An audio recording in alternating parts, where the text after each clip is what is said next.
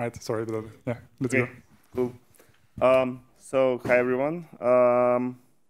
As Adrian said, my name is Dmitry. I'm a cloud engineering domain leader at Cleura. I also currently acting as OpenStack Technical Committee member and project team leader of OpenStack Ansible project. So today I want to share our experience about how we handle and what options we tried in terms of authentication and authorization process in multi-region setups, and possible downsides and what's basically better to choose. But before that, I want to say a couple of words about Cleura. So Cleura is the European cloud provider. Our headquarters is placed in Sweden, in Karlskrona. We have a public cloud offering which consists of multiple regions that spread across Europe. We build in private clouds upon request, which might be placed either on premise or within our infrastructure. One of prominent offerings is compliant cloud. It's designed for highly regulated industries like finance, healthcare, public sector, and so on. And we are also certified according to ISO standards to comply with these regulations, so ISO standards in information security, resilience, environmental protection, and quality assurance. At some point, most of deployments face a question of scaling up and expanding to a new region, and we have passed this era as well. While this sounds pretty much trivial, what can be more easy, but handling and scaling authentication might be most interesting and complex part of this whole process.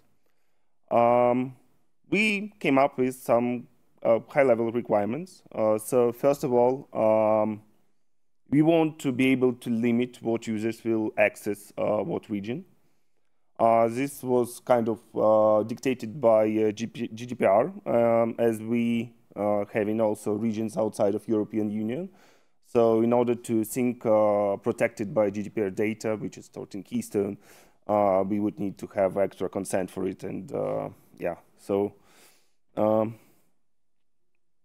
next is support for multi-domain setup and do this dynamically. So basically our idea was that we want to have a customer given a domain, its own domain, and being assigned as domain manager. So this would allow us to make a self-service for users to create projects inside this domain, to create users. Yeah, and basically that's it. Also, single source of truth for user data, because it's important. You always need to know where authentication is stored and what is source of truth. And also single sign-on would be a good plus if we could just log in users with their already existing, for, let's say, Google accounts or GitHub accounts. And surprisingly for us, it was an issue to satisfy all these needs, despite the pretty much trivial ones. So let's start from the straight way. Assuming we have only one single region right now, which has a quite typical architecture. So you have Keystone, bunch of OpenStack services, so they verify tokens against this Keystone, MariaDB database, where all users are stored, and their assignments as well. And eventually, the easiest way of doing multi-region setup is no multi-region setup. So it's kind of called nothing shared architecture, where you just install a completely different region that has nothing in common with the rest of your infrastructure. You configure Horizon or other UI to just log into required region. So it's pretty much reliable because you don't have anything, or any dependency between regions. It's very easy to manage and maintain. It's just two separate regions, nothing fancy. You obviously control where users are stored because they're stored independently. Yeah, no extra knowledge. And you kind of can select which region user will log in through Web UI. So it's pretty much perfect, right? So we're done, right? No, of course, there is a catch. So despite you can configure Horizon to support multiple regions, switching between them is a bit of quirky. So there are two different keystones. User and projects are separate, like as they are dependent, they have different UIDs, they have different passwords, they can be assigned different roles, and so on. So you need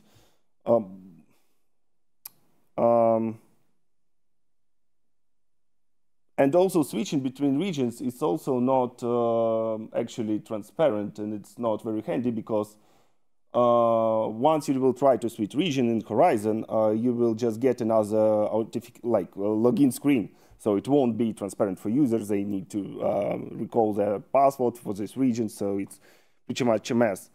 And basically, you would need a source of truth outside of Keystone that know which user is stored where and what privileges it should have for what projects.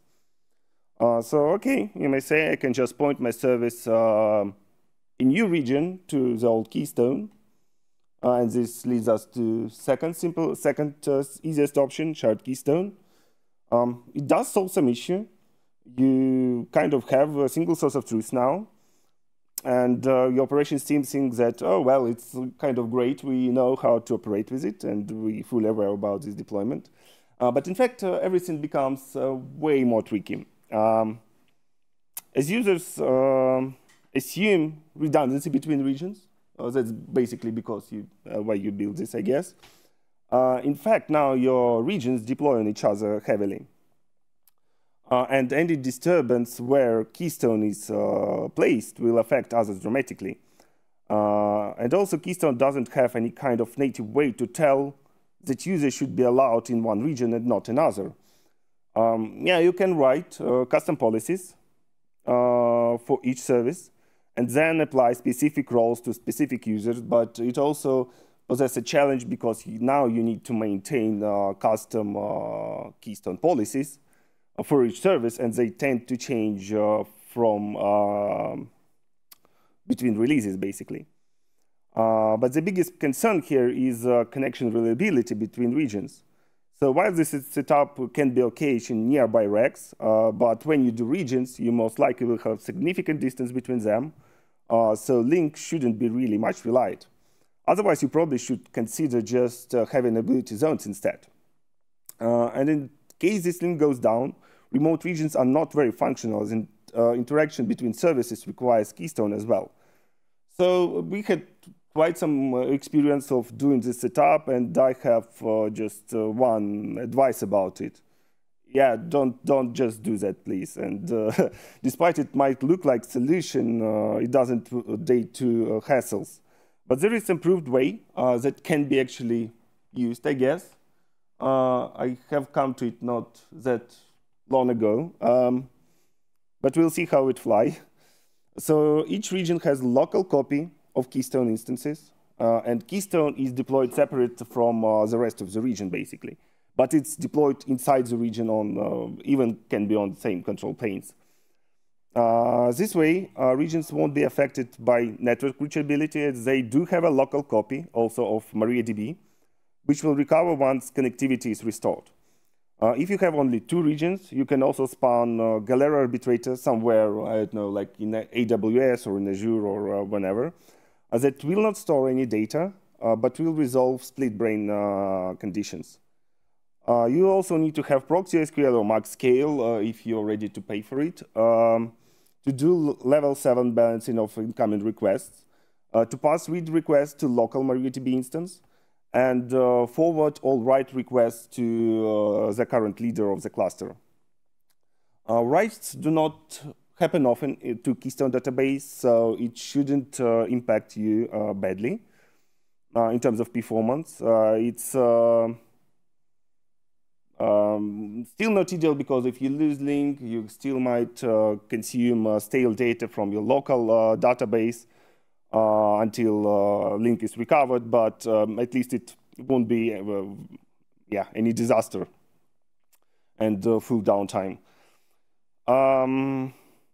It's still tricky to assign users to specific regions only, but now it's kind of a bit worse because now you need to sync data that is potentially protected by GDPR to these remote regions, which can be outside of you. So it might be even worse a bit.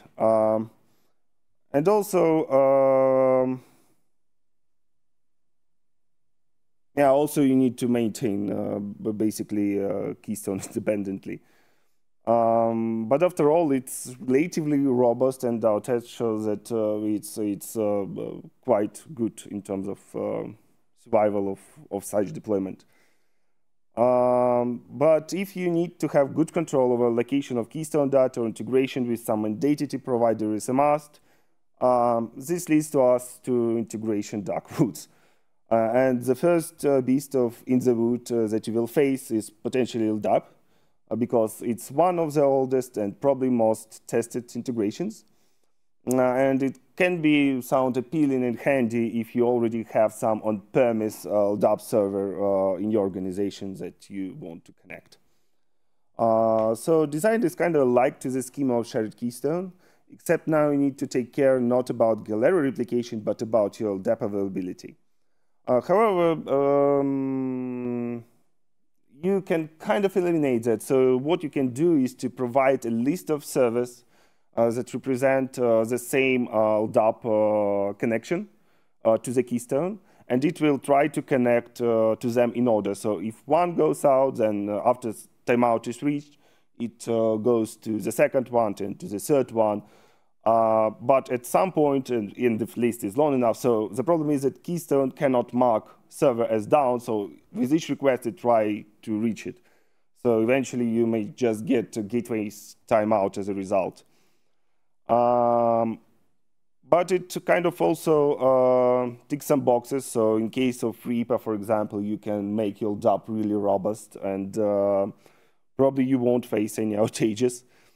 Also, you can configure Keystone to filter out users by their group assignments, so you will have control over which user will have access to which region. Also, several disadvantages, which actually are applicable for most further options I will talk next. So first one is that for multi-domain support, you need to specify multiple DAP configs. And Keystone should be restarted on this, adding this config. So it's not really scalable in a good way. And basically means that you can't do one customer, one domain schema, because you would need to kind of restart Keystone with adding each new customer. But what's more important is that role assignments are not done inside LDAP. And it must be handled by Keystone directly, which leads us to kind of main disadvantage of previous schemes, that you need some source of truth, another source of truth that will know which user should be assigned to which project and with which role.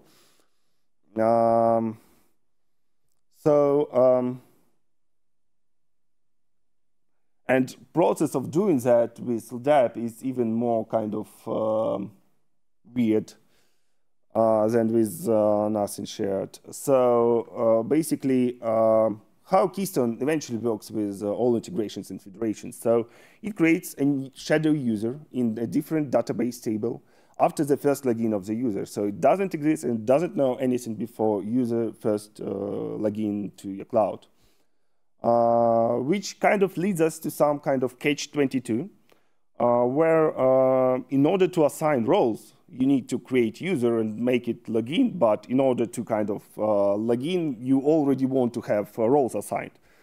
So basically, you need to create some user in LDAP, you need to login it for the first time, then assign required roles and make users to re-login after that.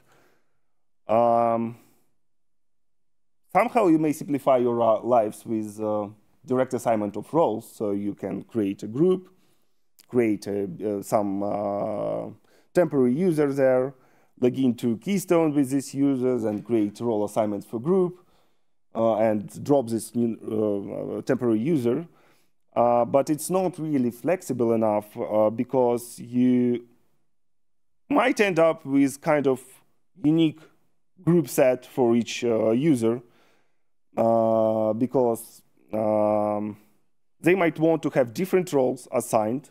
So they might want to have 3 different users. One should be kind of domain manager, another should be reader, and third one should be just a member So you need 3 groups, each group for each user. Not very handy. And this also all happens in kind of one domain. So it's not very, doesn't tick all boxes. So, but maybe there are more integrations, right, on the market. And second one is Keystone to Keystone Federation. It was actually, it's funny that eventually Keystone to Keystone was designed to create connection between hybrid clouds or even provide organizations that don't have centralized identity providers a way to basically interface to have this centralized identity provider. But in fact, in reality, it was always used or mainly used in multi-region deployments. So Keystone to Keystone uses SAML protocol with ECP profile. In this scenario, Keystone will act as identity provider, where we store our federated users, and it's centralized. And then we have another Keystone that acts as service provider. So it basically contains a service catalog which says which endpoints, which services does this region have.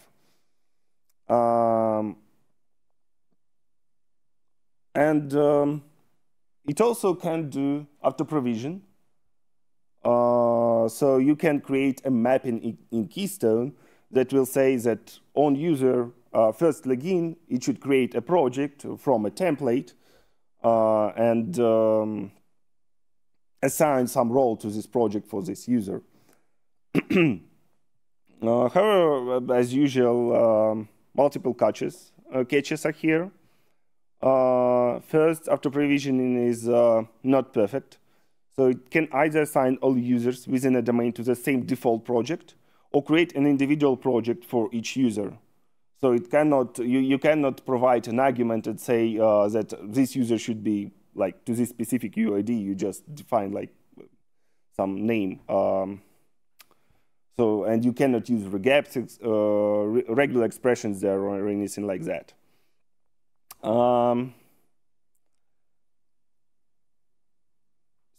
But what's more troublesome though is that roles will not be revoked from a service provider. So it means that once you kind of auto provision it and you have all set, in case you need to revoke permissions or they were revoked in identity provider Keystone, it won't propagate to the service provider. If talking about multi-domain setup, it was fixed in Keystone mapping since Caracal release, which is 2024.1. So it's not an issue anymore, but before it was LDAP. You need individual Keystone identity provider for each domain, basically. And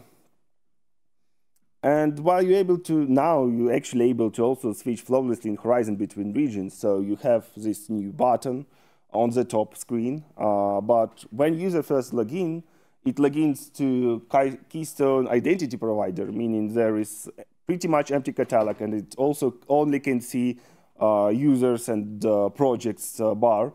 And in order to be able to use compute resources, he needs to go to this new drop down and select required region, not region, but required Keystone service provider, which represent region, basically. But yeah, there is no relogin. It's kind of transparent for the user, but a bit unusual flow, I would say.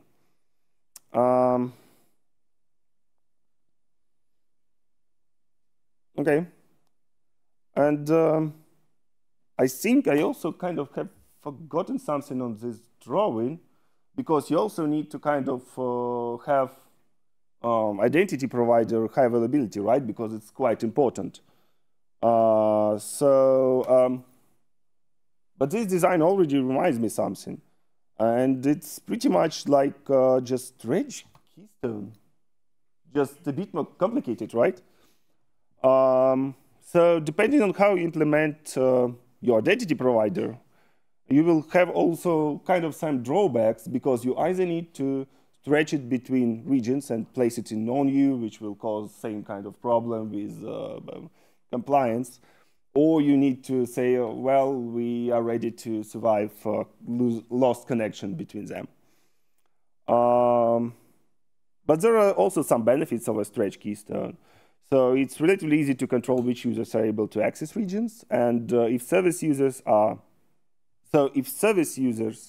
which service users in terms of Nova user, Glance user, Cinder user, they usually created still locally inside service provider keystone, so they are not usually inside IDP.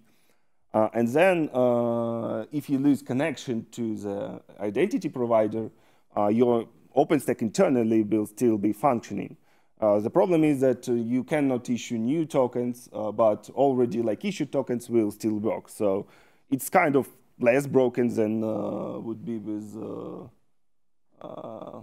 Stretch Keystone.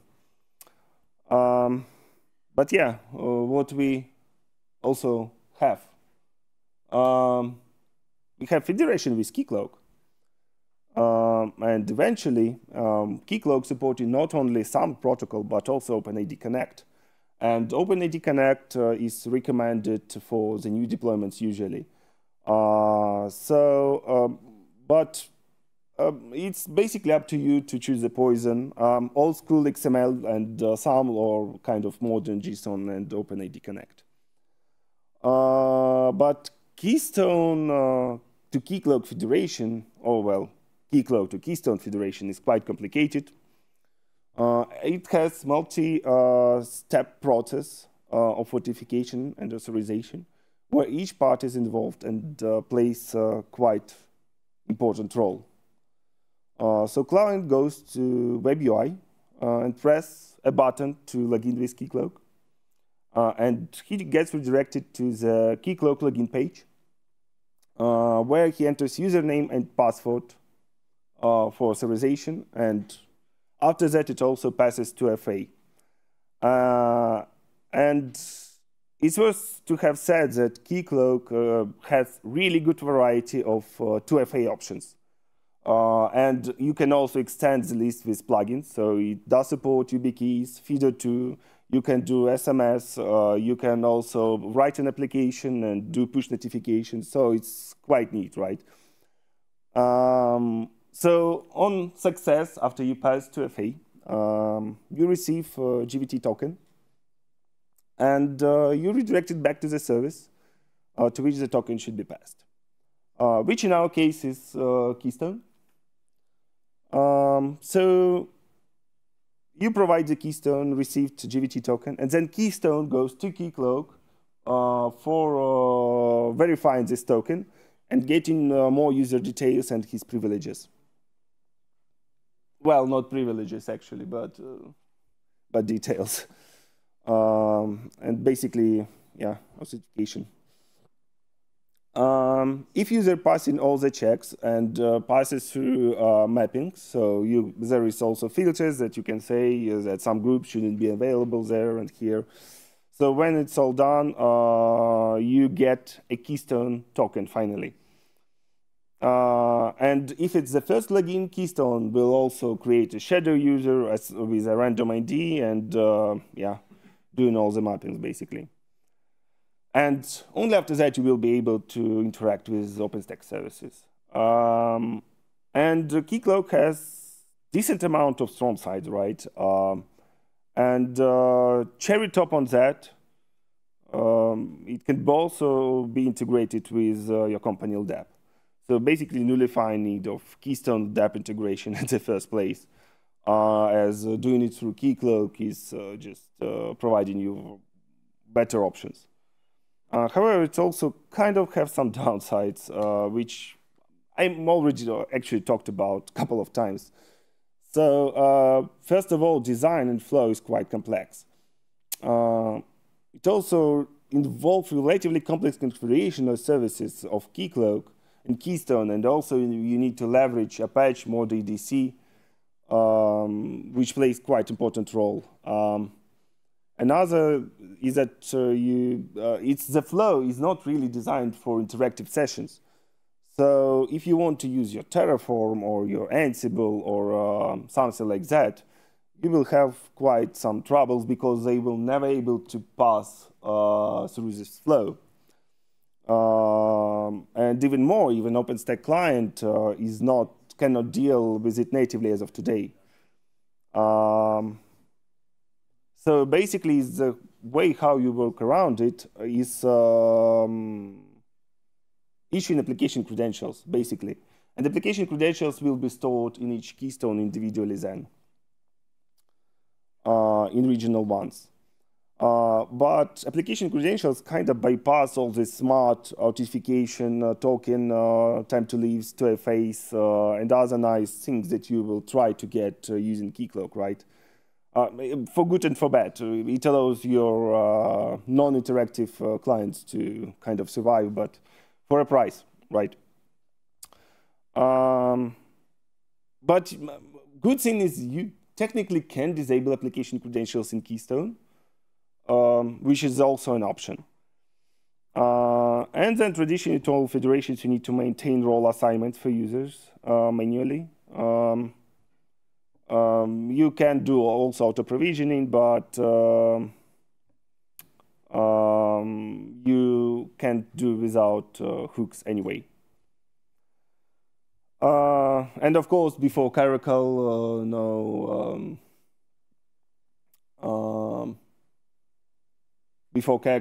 domain mappings. And there were some attempts to improve this flow because Keycloak is pretty much appealing and downsides are not very bad. So it's very hard to resist, right? And very good example of that is Waxhost driver for Keystone. That takes most complexity of the authentication flow to OpenID Connect to itself, basically. So instead of your client dealing with this complicated process, you just pass your Keycloak login and password to Keystone, and then driver takes all this flow on himself. And it did cut multiple pain points. So now you can again use your favorite password authentication in Keycloak or in Keystone and in Terraform, Ansible, and whatsoever. So you don't need to have application credentials anymore.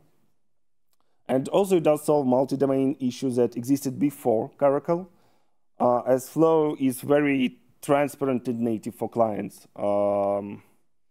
But you still kind of leave some, you still need to have some knowledge to operate and configure Keycloak, which might be not always very trivial. And also driver doesn't include or handle role assignments as of today. But it was, to be fair, it was stated in plans for further development of the driver. Though it kind of also brings one more thing that was become a blocker specifically for us. And that is that you cannot leverage 2FA options in Keycloak anymore because driver has no chance of passing it. So it should be pretty much plain login on Keycloak side. And good 2FA options was really one of the points why we even were considering and selected Keycloak Federation. But you still can use Keystone native TOTP 2FA in Keystone, which exists. So you are not left without 2FA at all. And some conclusions, I guess. We haven't found so far a universal solution that will tick all boxes. We really were actually a bit surprised about that. With any design, you also have a trade-off between resilience and synchronizing data across all regions. And in case you use federation, it's less important because you have all service users are inside local Keystone, so internally your deployment will continue working. All federation options means proper management of roles assignment.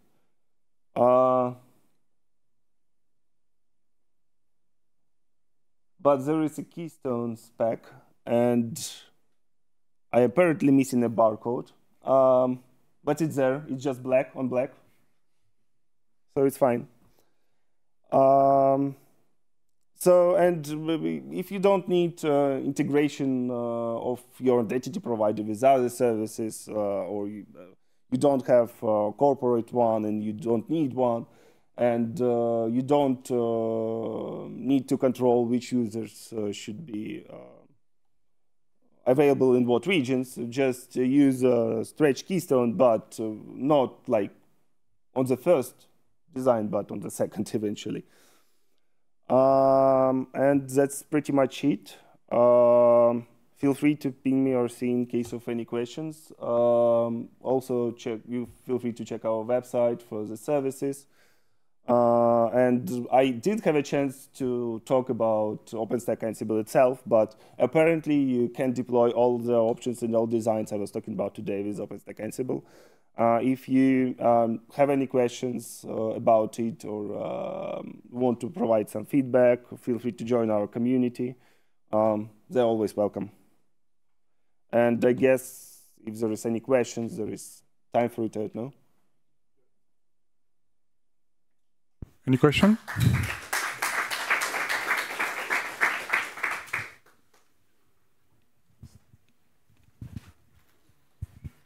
Thank you for your talk.